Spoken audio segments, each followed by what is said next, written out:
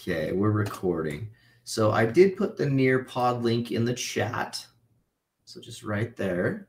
So for those that haven't got on it yet, if you wouldn't mind, it'd be great because we're going to do a little bit of collaboration on it. So hopefully we can get a little bit more than 2 people.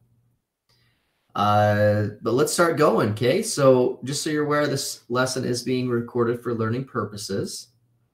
The classroom expectations: 1, make sure you're following along with the Nearpod lesson.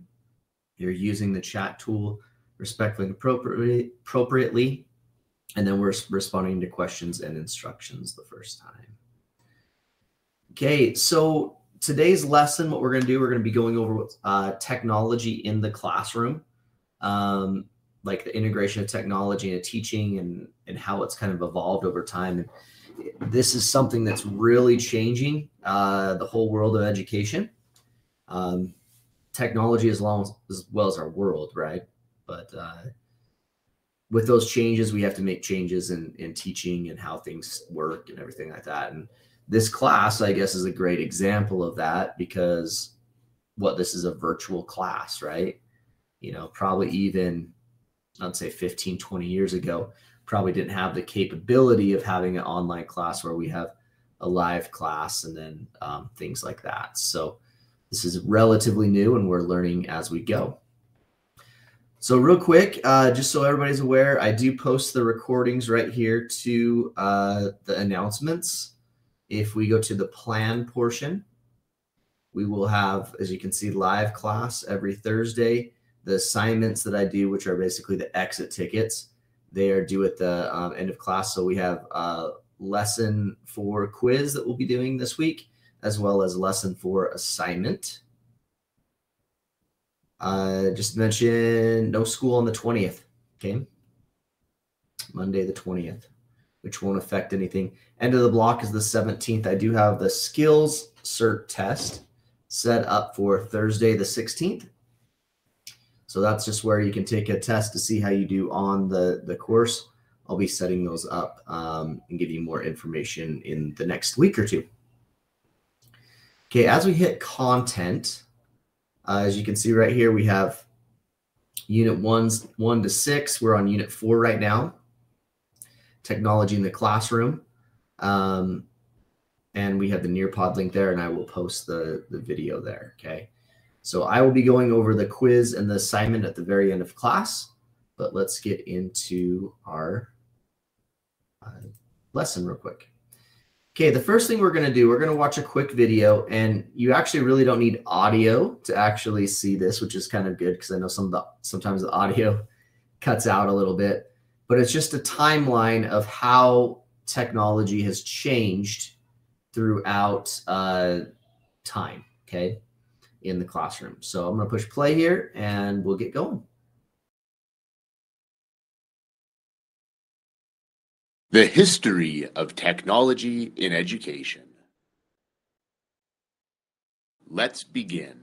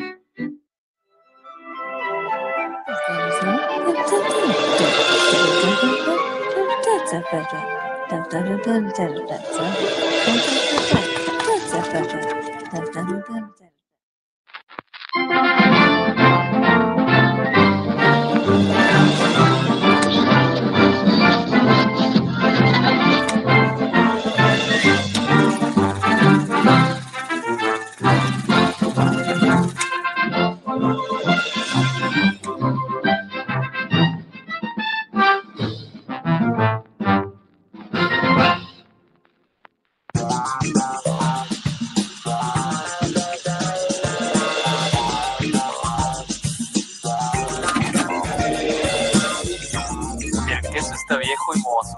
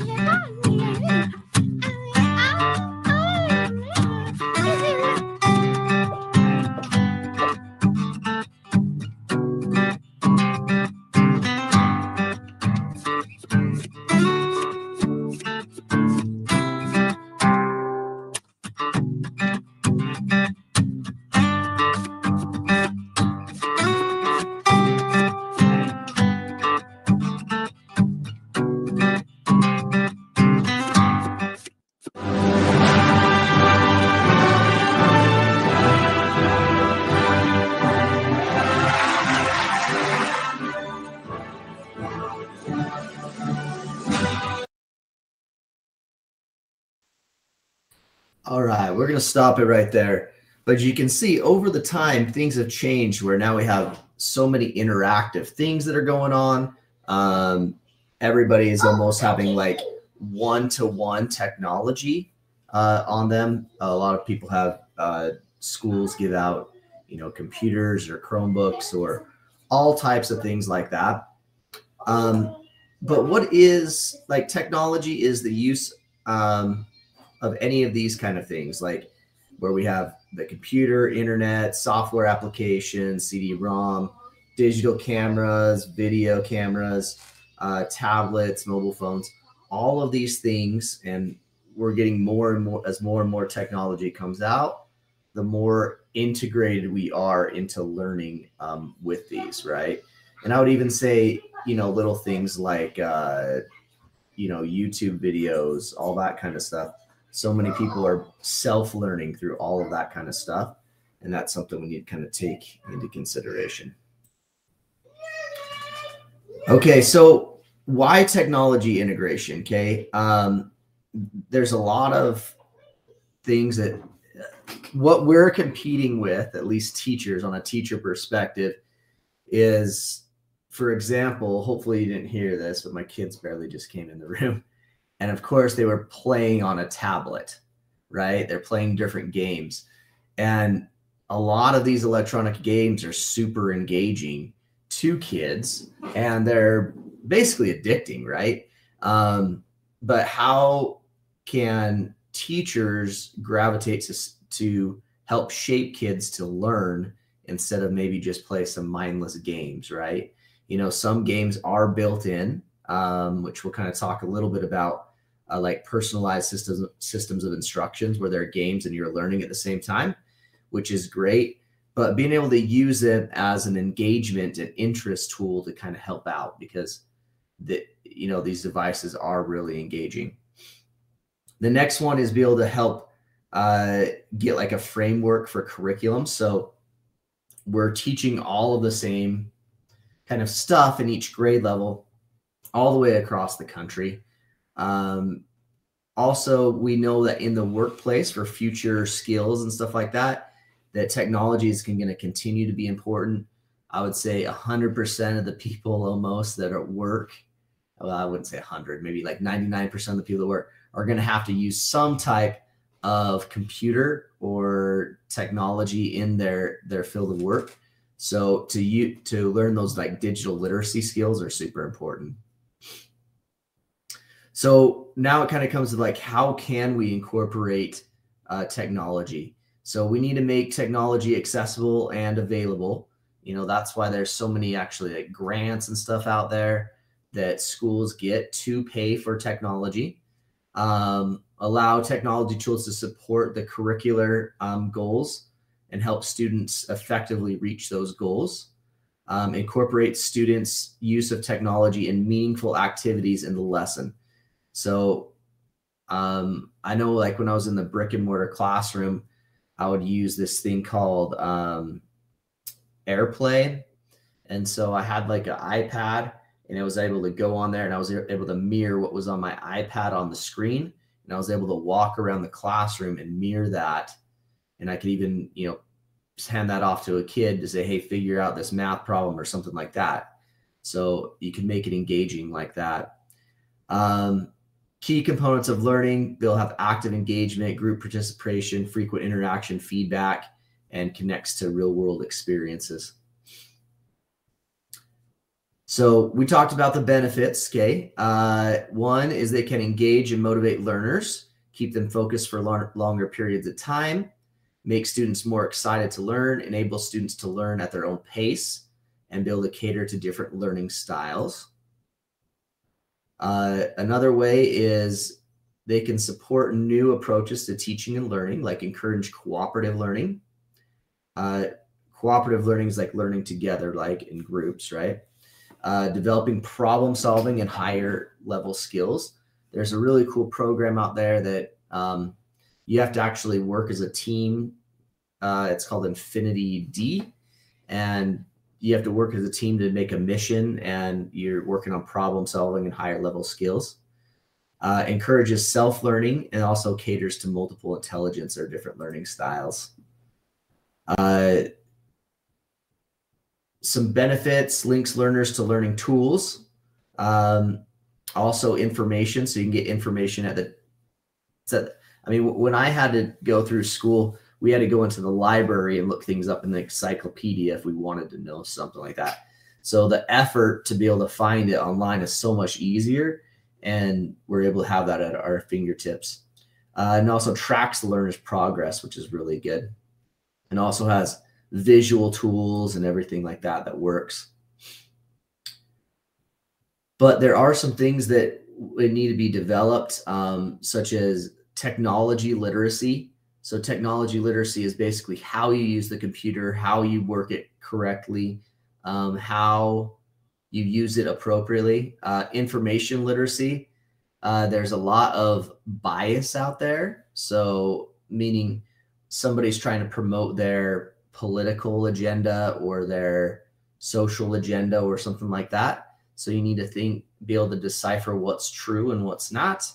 Also visual literacy, being able to create things like PowerPoint presentations, prezzies, videos, right? And they can use all of that stuff. And that's what you'll need to do in the future, okay? How can teachers help? They help by producing interesting and diverse student-friendly materials, make teaching interesting and fun, and give access and more information and ideas.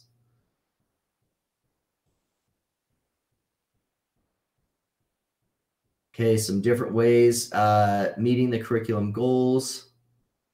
Technology enables methods of learning to evaluate, integrate available materials into learning process, to access, create, and share knowledge. And I think that's one of the biggest things. If we look at Bloom's taxonomy, which we looked at, was it last time that we went over education philosophies? But the highest level of Bloom's taxonomy is creating, right? And so technology allows you to be able to create more and be able to get on that higher level of learning and thinking. Because when you create things, that's when you're doing the highest level. So there are some pitfalls or some failures of things, and we're going to talk about some other ones about technology, but sometimes there's just too much information, right? And that needs to be kind of narrowed down into certain aspects. The inability to choose all that relevant information, okay, because there's so much out there. The overemphasis on information rather than investigation. So you're just so consumed about the information that you're not thinking through things and investigating it. Passive learning instead of active learning. So instead of really trying to find something, right, you just Google the answer or something like that. Technology becomes a replacement for the hands-on experience. I think it's really important still to be able to communicate and work with others personally in person in collaborative groups. And then also technology replacing a teacher, right? That's why we need a teacher to lead and create the environment. So you got to get creative in how to use technology and use it prudently. But I got a question for all of you that we want to put up here. The question is when it posts, what technology do you like to use in your schooling? Okay. So this could be when you were in a classroom. What did you use? One of the schools I kind of work for, all of them have like 3D printers in their schools, which is really cool, right? Some other really cool things are out there technology wise. All right. So somebody said you like to use your phone. Okay. And there's some things on there where you can actually play like games on your phone and be interactive on there. So somebody says like to use Google. Okay. The computer.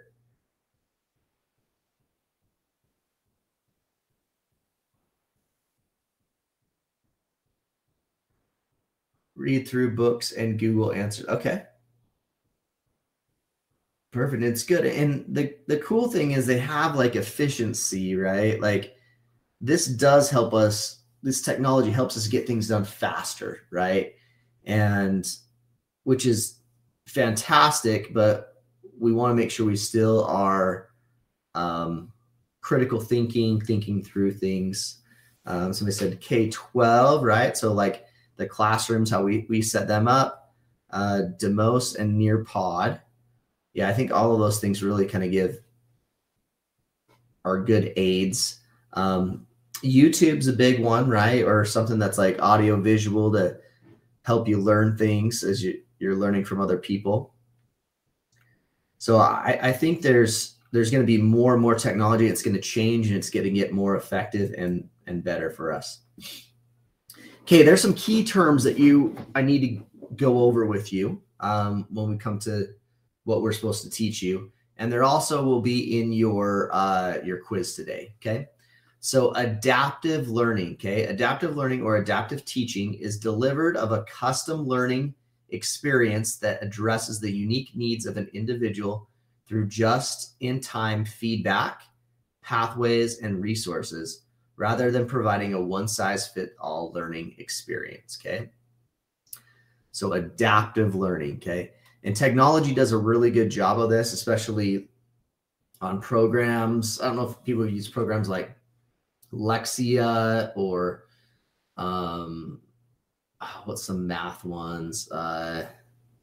Alex is a math one that kind of goes at your pace. IXL, all of those things kind of go to where you are at your learning ability and it adapts to your learning. So that's kind of thing. You hate Alex? Yeah, I know quite a few people that don't like it either. Some other things we talked about, dangers and stuff like that. Okay. CIPA is what's called. It's a Children's Internet Protection Act. The Children's Internet Protection Act was enacted by Congress in 2000 to address the concerns about children's access to obscene or harmful content on the internet. Now, the internet's great. There's so much information going out there, but there's also what people would call obscene and harmful content to children. And so the schools are putting, things on their computer to try to prevent that. But it is a policy that we are trying to keep kids safe and keep them in a framework of school activity rather than something that may be bad. Okay. So that's something that you got to think about if you were in education and a teacher. As they do that, they go over all schools have what's called a AUP or acceptable use policy. Your parents and possibly you probably had to sign this before you could gain access to technology, right? And so what it is, it's a document stipulating constraints and practices that the user must agree to for the access to the network, to the internet and other resources Many business and educational institutions require employees or students to sign the AUP before granting basically network ID. And so that's just in accordance with that SIPA, right?